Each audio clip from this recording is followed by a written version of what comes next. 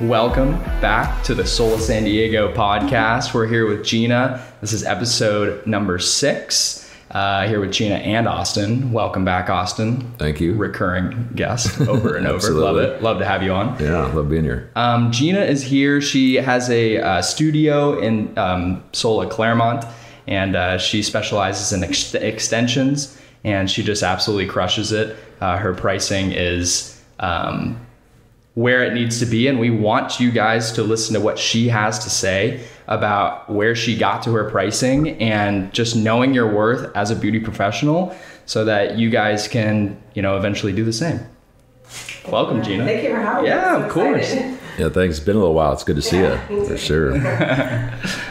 So just kind of give us an overview, a little background of how you got to the Sola studio, where you are today, and then we'll kind of jump right in. Okay. Well, I was in regular salons, booth renting. Tired of the whole, hustle and bustle of who's going to get clients and just being really busy around yourself. Decided, I want to have my own space. So I found Austin. Yeah. This was, gosh, I don't know how long ago the first time was, but probably 12 to 14 years. Yeah. I'd say was it Fashion Valley or Mission Valley? Both. Both. Got it. Okay. Wow. 2 years, and then I swapped over to the highway and went to the other one. Yeah. So I did that for maybe about 5 years. I think I shared at one point with someone. And then I got this bright idea, like, oh, let's open a salon. Yeah. So I got one of my friends to become my business partner. And although Austin told me not to go to this place, I went anyway. Because I was biased though, so you gotta take it with a grain of salt. Yeah. It was in my hometown, so I thought, why not? But that lasted about 5 years, and it just wasn't what I expected it to be, like kind of what he had gave me some insight about with the owner. But yeah. I ended up calling him back, like, hey, I really want to come back to Sola. So he said, oh, we have this new location that just opened in Claremont. And I went up there, checked it out, and like, perfect, 6 miles from my house. And that's how I got back in. Awesome. So I'd say I've been there, it's been open 5 or 6 years. Yeah, I think about 6. Yeah, we were talking about that earlier. I think it's probably about 6 years. Yeah. It's flown by, that's for sure. Definitely. Yeah, I love it. And you specialize in just extensions, or what are your services that you offer? At the time, no. I always did extensions mixed into I was a color specialist. I taught color all over pretty much California, Los Angeles, all the way to Florida. I worked for a couple companies, so I just became a color specialist due to that. I was in beauty schools for a long time, being their advanced color educator while I was still working behind the chair. I was just hustling. I'd work all day, get off, go to the schools, teach at night, get back up, start over. Where did you go to school? Was it out of state? I worked at Bellas Academy. Okay. Yeah, I think a lot of our folks went to school at Bellas. Yeah, absolutely. It's a good school. I've heard a lot of good things. Yeah, so I worked there, maybe over 5 years. I was traveling and teaching prior to that, and then I had 3 kids. So the more kids I had, I'm like, I need to stay local. So that's how I ended up in the beauty schools while I was behind the chair. How many hours a week were you working a lot before? Like if you could put a number on it.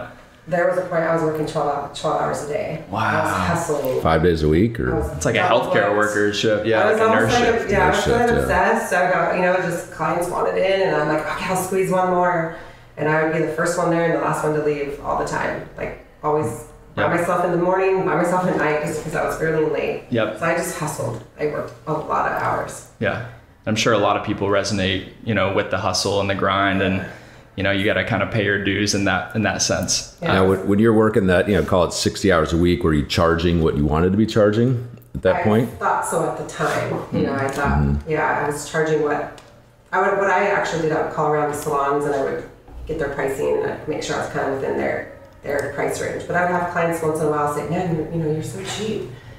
And that would bother me. Yeah, you're right. And then even when I was raising, I'd raise yearly $5. I think I started out doing hair $50 haircuts. Next year, $55, $60, $65. I think the max I got at that time was $75. But it was like just a little bit per year. It wasn't a big jump.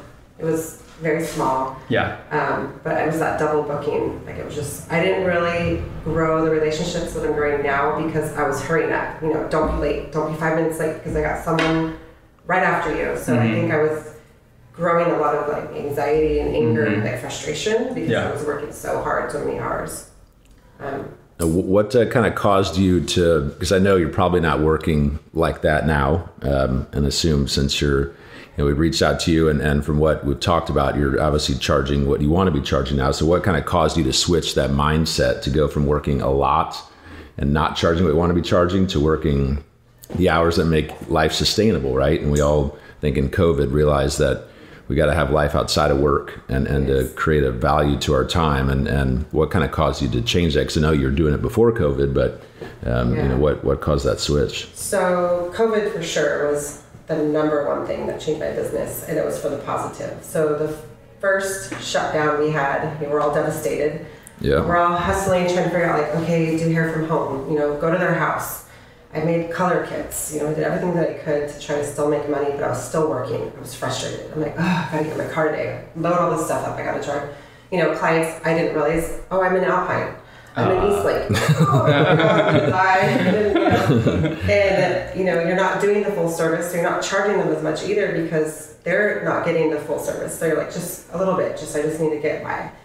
And then the second shutdown, I was like, you know what? The world is telling me to stop. I need to just shut down and I need to just stop and save my family and just not work. So I did that. I was like, you know what? I'm done.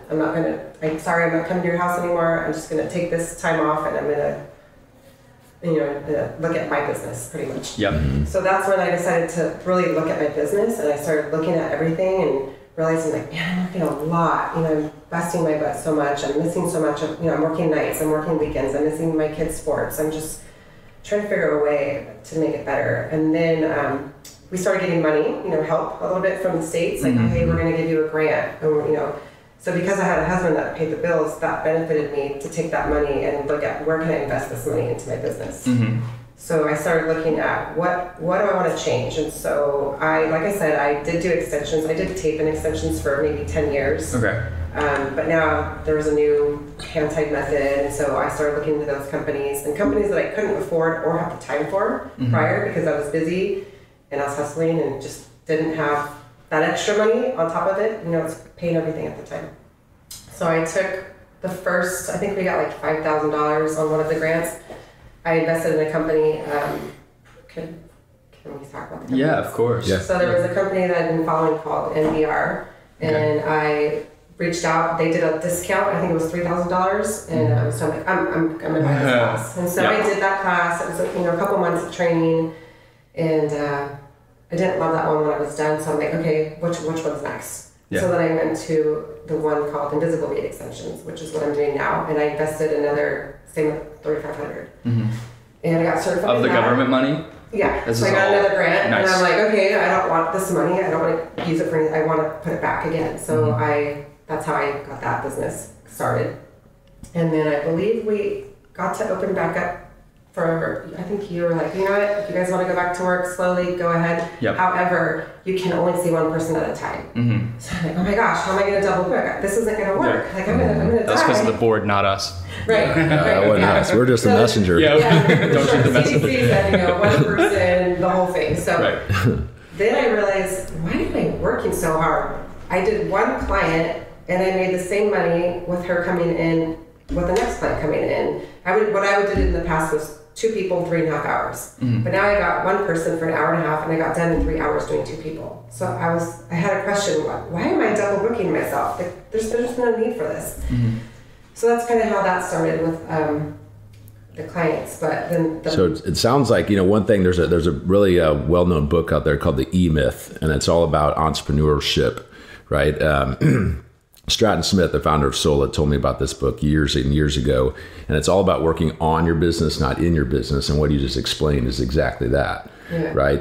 You can work 60 hours a week in your business, but if you take that step back, and it sounds like COVID forced you to do that, and kind of take a look at yourself, then you start to work on your business, which I think is a huge, important thing. Sometimes we can be so busy with life and our clients and kids and whatever, we just work in our business and not on our business. So that's smart. I agree. So I started taking even more classes in business too, because prior to this, my mindset was, I'm an educator. What's someone going to teach me? I'm already teaching people. Mm-hmm. But I had to get out of that mindset, and I can always be learning There's always something out there. Yep. So then I got into my pricing and I thought, I can't do the $5 raise. How am I going to do this? So then I came up with the structure of package pricing. So there was no more of the client bargaining, like, I'll skip the haircut today. I don't want that toner. I just rather pay this price. So I thought, how can I make it to where I want to get paid by the hour? How much do I want to make per hour? And how much will it cost me to do that service per hour and make it a package?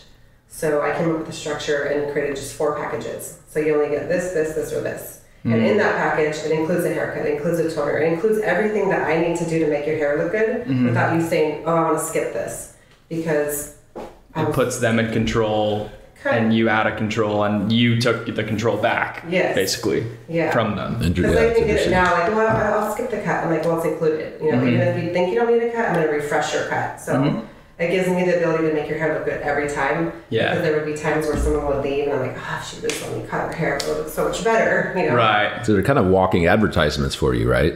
Yeah. You don't want them leaving not looking, as good as you could make it look. So that makes a lot of sense. Yeah. So then I went through how I came up with my hourlies. I went through my rent, my fees, my bills, everything in the salon, and how many hours a week I work, and divide that and come up with a number. And then how much do I want to get paid per hour to make that be paid, and then we also get paid. So I came up with a number that worked for me, and then I created my package that way based off the time it took me to do that service. So I'll have like an 1.5-hour service, a 2-hour service, a 2.5-hour service, and a 3-hour service. And that's how I came up with the packages. Yeah. So it sounds like simplification to a certain extent, right? It's 4 options. Totally is. 4 options. And it's really charging by the hour rather than by the service. Yeah. And then once I got into that, I actually realized I'm working honestly, I don't work more than 30 hours a week. Yeah. And now I don't work past 3. I'm not coming on the weekends. I don't work evenings. And so if you want to see me, these are the hours that I work. And it actually has worked out. People that I thought, no way, they're not going to stay because they have kids too, or they're working all day. Right. They come in, they bring their laptops. I'll ask them, hey, I'll turn the radio off. I'll be quiet. I'll zone out while you work. And I just do their hair. Yeah. And it works. There was a few that were upset. I think we were talking earlier. There was one that was like, oh, well, you're not going to work weekends anymore, then I can't come. And I asked her, well, do you work weekends? And she's like, well, no. I'm like, why should I work weekends? Just because I'm a hairdresser? Yeah. And so I think our industry, for sure, the hair it's very black and white. It really is. Because they can't say anything. You can't say anything to that. And the hair industry is becoming way more respected. Before it was like, oh, you're just a hairstylist. But it's... You're not just a hairstylist. So, My wife used to be an assistant for a really big time ad executive at a high-end clothing brand. And like you said, people are more respecting hairstylist time, I think, now. But she was her assistant. This was years ago. And the only 2 people that she would patch through without kind of getting screened was her husband and her hairdresser. So I think she was a woman that's totally drawn a blank on her, on what clothing line, but it's really high end, up there with Gucci and Louis Vuitton and all that. It's based in Irvine. Yep. And St. John Knits, that's what it was. Okay. Which is kind of a certain kind of her older demographic, but this gal was said, it's my husband calling or my hairdresser is the only 2 people that pass through right to me. Otherwise, and not everybody I think is like that. She's a woman that definitely needed to keep and wanted to keep herself, hair looking good. But I think a lot of times people are now respecting each other's time a little more because they're more kind of protective of their time. And what you said earlier about, hey, do you work weekends? Don't you want to see your kids on the weekends when they're home from school? It's like, well, of course. So well, I do too. And I've noticed in the salons since COVID has hit that salons are more busy on Mondays and less busy on Saturdays for that exact reason. Yeah, for sure. Which I find interesting. And we noticed that we have a bar cart that kind of runs around all the salons, and I work every other Saturday, and I went to Encinitas. And I go in on the Saturday with the bar cart. I'm all hyped. I have, mimosas and everything for everyone. And I go in and it's just dead. No one's working on a Saturday. I'm like, what? I always thought everyone worked on Saturdays. But after COVID, it's not that way anymore. Sunday, Monday's off. It's now weekends off. Yeah. Yeah. And if you really want your hair cut by me, then, and I do think the fact that so many people are working from home gives that flexibility for a couple hours. They're not in their office next to their boss, right? I mean, that's kind of, a lot more people I think in California are kind of freelance or gig workers, so that gives them flexibilities out here. But the people that are more corporate jobs, work a lot from home, so that kind of gives the ability to sit in your chair and have their computer and work, right? Yeah. And not, tell their boss, hey, I'm gonna be gone for 2.5 hours, while I leave the office and come back to my hair done, which is not acceptable, but now it's kind of become acceptable. So if you kind of take that schedule, take your schedule back and do it when you want to do it, then I think people are going to accommodate more than a lot of people realize. Yeah. Definitely. And I think too in this business, what I wanted to touch on too is finding your niche at this point. Like that's how I got into the extension part, was just what can make me the most money, to be honest. And that's really where it's at. And it's a luxury service. So you're dealing with a different clientele because they are going to spend the money, and you're dealing, a lot of them are really good and they're high in their business. They are very successful. So it's just finding that niche that works for you to be able to charge the way that you want to charge for the money that you want to make. Now, when you switch to a different, pay structure or billing structure, if you want to call it, did you lose many people that said that didn't work for me? Sorry, I'm out. The people that I probably wanted to lose, the cheaper clients. Yeah. I definitely saw that change, but for the most part, it was perfect timing because, hey, I'm reopening, so here's my new structure, and it was done that way. That's really perfect timing. Yeah, so I sent an email out. I talked to them in the chair. And I even said, I understand if this price range doesn't fit your budget. I have a ton of referrals. I have a great referral system. So I have tons of people that I can send them to. And the hard part was they started seeing like, oh, you only do extensions now. I'm like, no, I'm still doing color. But eventually, I'm going to be I will only do your color if you're getting extensions. And that's kind of where I'm at now. Cool. And so what that did, though, was to create me to work sometimes 5-6 days a week currently, because I'm switching. So if a new client calls for extensions, I will come in on my day off. So that's what's happening right now. And then what I do with them is I double book. I book them 2 appointments. So it's making it harder for the people who aren't getting extensions to book an appointment. So that's how the transition is working. Kind of slowly, kind of organically phasing them out. Yeah. So if hey, I don't have an opening, or they look online like, oh, she's not available. So it's kind of, as much as I love them and I hate to lose them, it's just the only way that I can make this work. Right. So right now I am working a little bit more than I'd like to work, but I'm at a place now where I'm like 2 people a day and that's it. I'm getting older, my body hurts, I'm tired, and right. I'm like, I don't want to work those Gotta hours be nice anymore. to yourself. Gotta be nice to your health, your mental health. Yeah. It's having your boundaries, because oh, can you just squeeze me in? I'm like, sorry, I can't. Yeah. Just because. Good for you. A lot of people can't say no. Just you gotta work smarter, not harder, and you gotta work less.